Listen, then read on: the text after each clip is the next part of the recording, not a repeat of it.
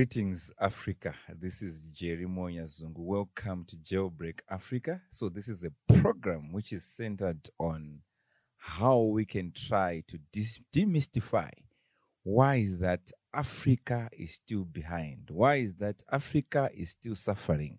Why is that we don't have a lot of billionaires in Africa? We don't have a lot of millionaires in Africa. We've got poverty around us in Africa. So JailBreak Africa, we want to see how we can actually emancipate the mindset of Africans. So today I'm joined by Andrew Macheka, Tichakunda Andrew Macheka, who is the managing partner at a company called M&J. Welcome, Andrew. Thank you very much, Mr. Jerry. How are you doing? How has you been? I'm very well, and yourself? Okay, I'm okay. So great. So I was just thinking, and I noticed that most of the Africans are a bit hesitant to, let's first talk about, I noticed that you guys we are saying we want to build timeless businesses. And there's no way we can build a timeless business without preparing the groundwork or the foundation. For example, the issue of the trust. Have you ever noticed why is that black people are hesitant in terms of registering trust from your observation and your experience? And also, if you are interacting with owners of the company, how much percentage doesn't have family trust?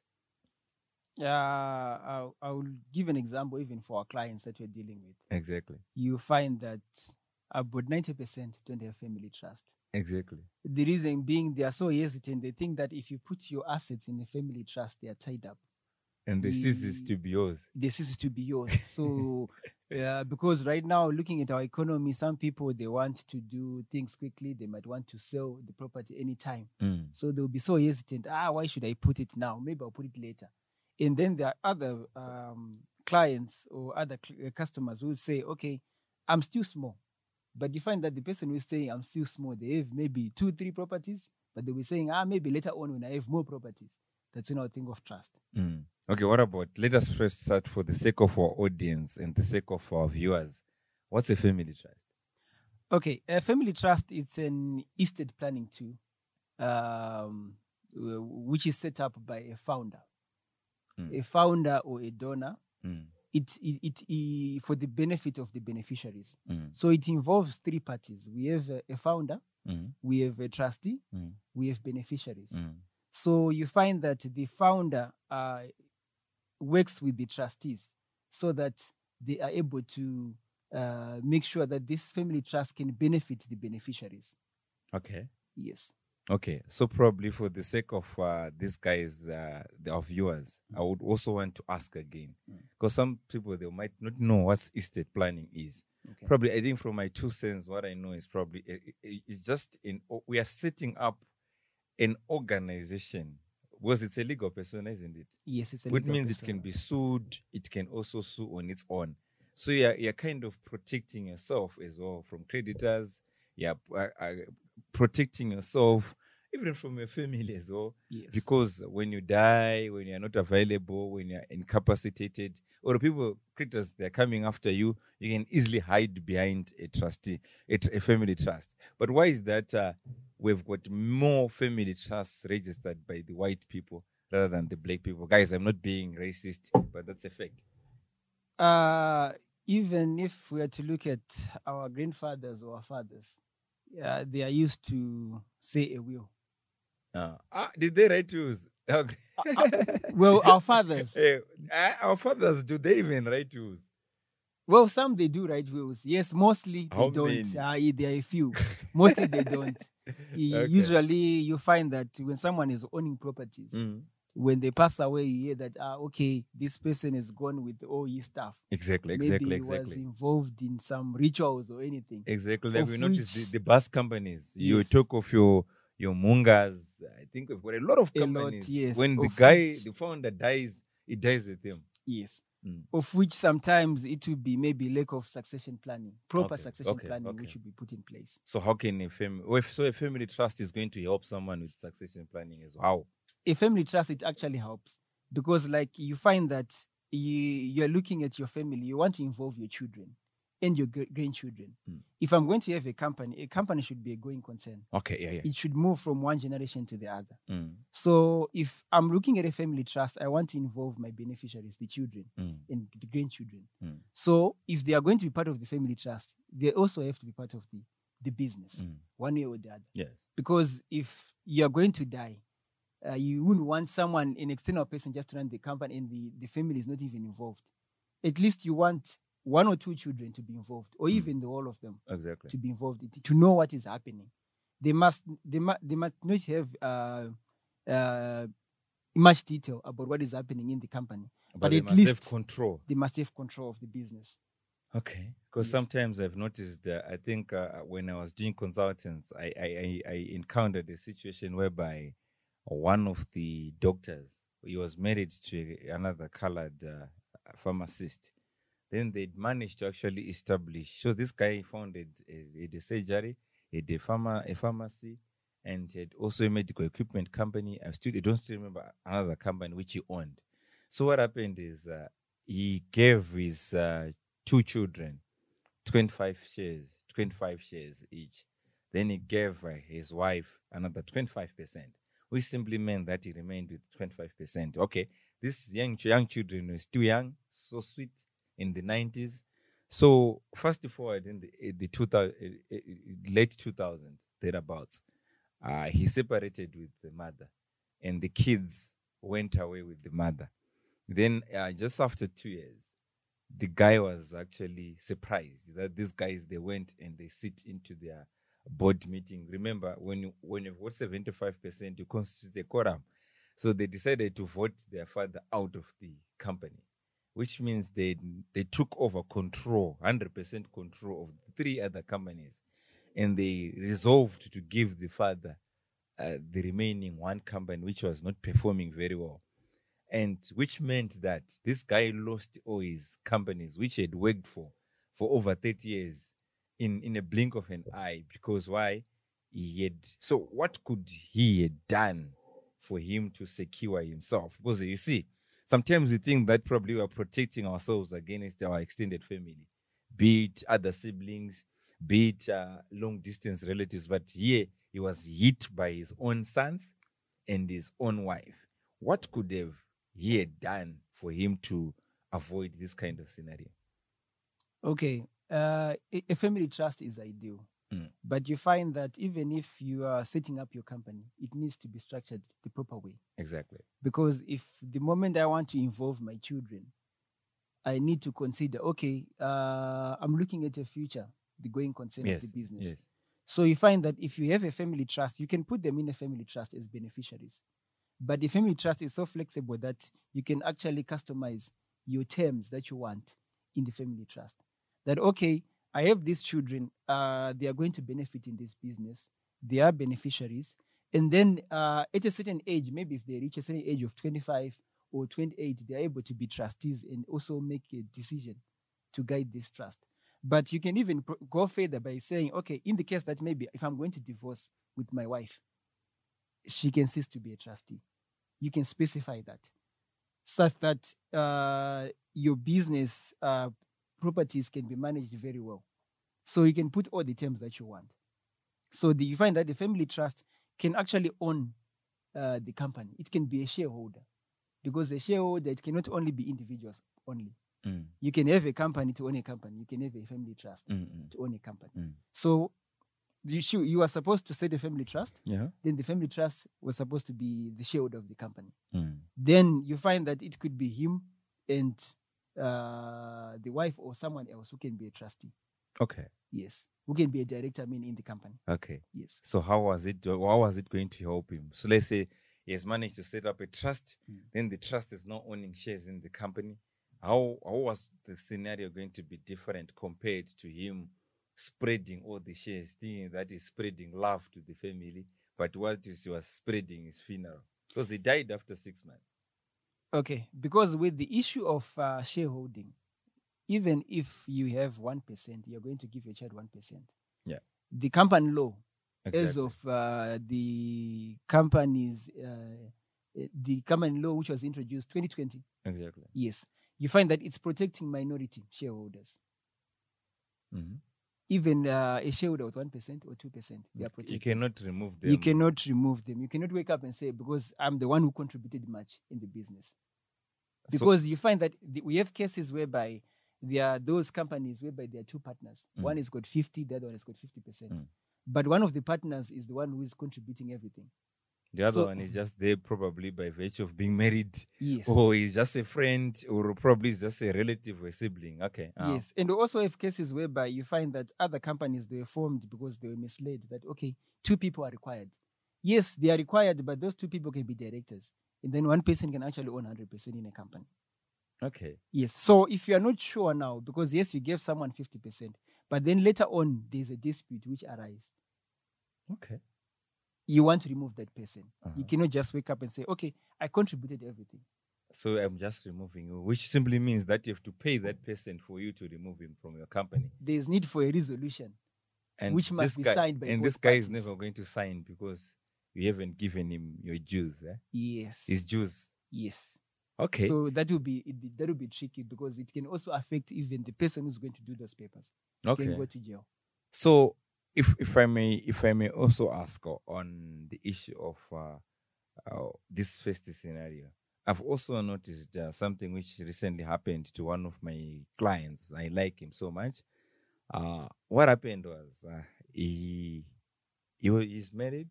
They love each other according to what we saw on Facebook. But just probably, I think that was last year, but one disaster strike, whereby he noticed that his wife was cheating, and he caught the wife red-handed.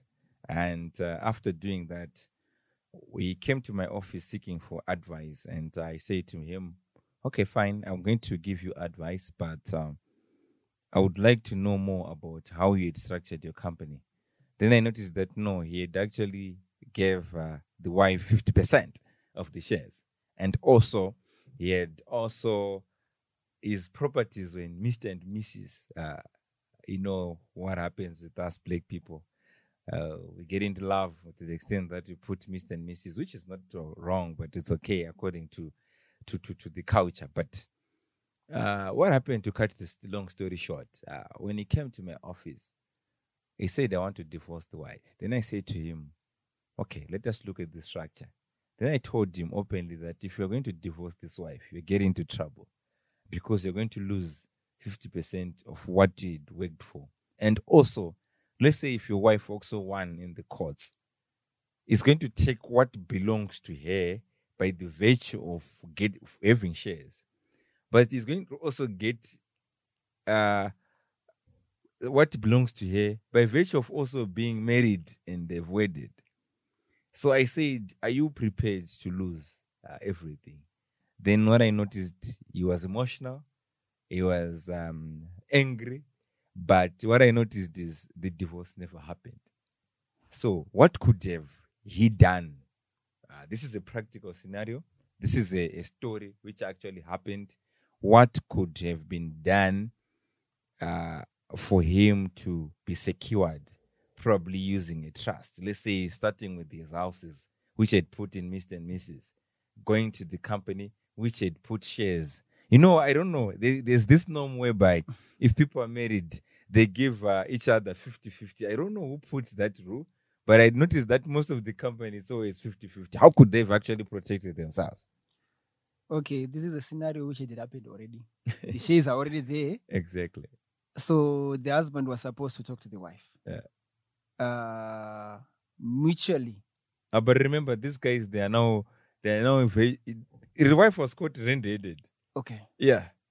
So okay, what was supposed you find that the best way to protect was through a family trust. Exactly. But in this case, you find that for you to say, I'm going to divorce you, the wife is going to go away with 50%. Exactly. So, and she never contributed anything besides her being married. Yes, and they have children together. Exactly. But at the end, whatever we have, we want the children to benefit. Exactly. So there's need for a family trust.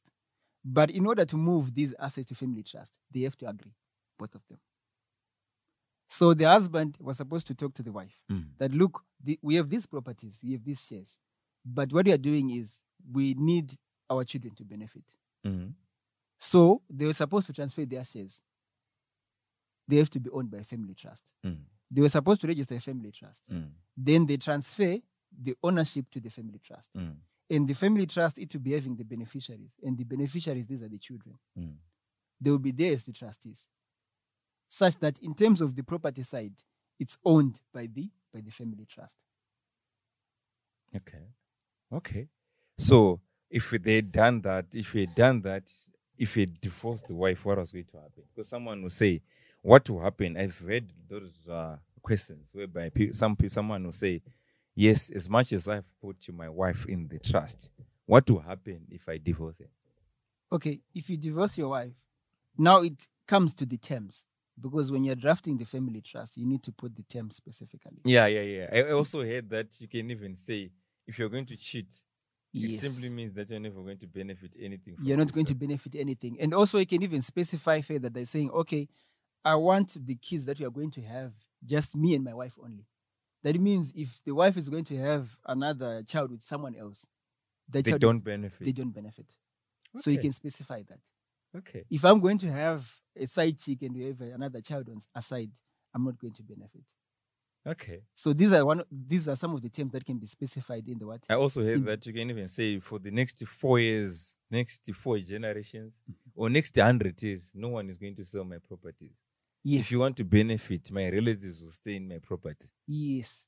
You can even specify further. Let's say you have 3 children. You want the leadership to rotate among the 3 generations of the children.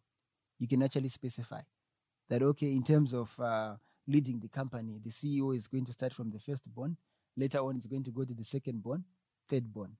Okay. So whatever you want, you can actually specify. Interesting. So another scenario. I always hear these stories and I encounter these stories. When that was 2018, if I'm not mistaken, one of my clients came to me and they wanted to register a company. So I told them that, no, if you want to register a company, that's good. Then they said, I want to register with my wife. The wife wanted to grant for 50%. But when I said to the husband, why are you actually giving her 50%? And he eventually said, no, I'm going to give her 20. Then I said, do you actually know the implications of giving this person 20%? Yes, it's your wife, but do you know the implications which are involved? It simply means that you've given away 20% of the control of the company. So he unfortunately or fortunately, he gave that 20% to the wife. So after giving the 20%, this guy caught also his wife cheating. Then this gentleman actually owned a school with everything, paperwork. So the school was actually on their residential property. Then they'd converted it to a commercial, converted it into a school. Then they also owned a property where they were actually staying together. Hence, the wife was now gunning for the property. This guy, when he caught the wife red-handed, he tried to sue the boyfriend. And as he was suing the boyfriend, trying to push for damages from the boyfriend, the wife went to the I think it's done in the High Court, the divorces. Then when it was now in the High Court, the wife actually went to the High Court, and the husband was too late to get it to the High Court. They tried to challenge the matter, but when he noticed that he was about to lose, if you've got good lawyers, they can tell you that we're never going to win this case. So he decided to have outside the court settlement. So they had a settlement outside the courts, whereby he gave up their matrimonial home, and because he was protecting the business, he had invested almost $85,000 loan into the business. So he was about to lose everything. So he said, I would rather protect the whole business rather than giving away my business. So he gave away his matrimonial home and he went to rent. Start renting, imagine starting to rent after about 25 years owning a house. Yeah, that's bad. That's bad. Then this is what happened, to cut the long story short. But how could he had avoided this scenario also? Okay. You find that with the issue of companies, if there are 2 or more parties whereby there's a relationship based on capital, expertise, or even friendship, we encourage a shareholders agreement. It should be there in writing. But you find that your case whereby there is this issue of a couple, family trust is always ideal. Why? Because you want to make sure, you want to avoid unnecessary dispute that can arise in future. Because you find with a family trust, you tend to specify your terms. That, okay, if something is to go wrong, if someone's cheat, or if there is supposed to be a divorce, that person ceases to be a trustee.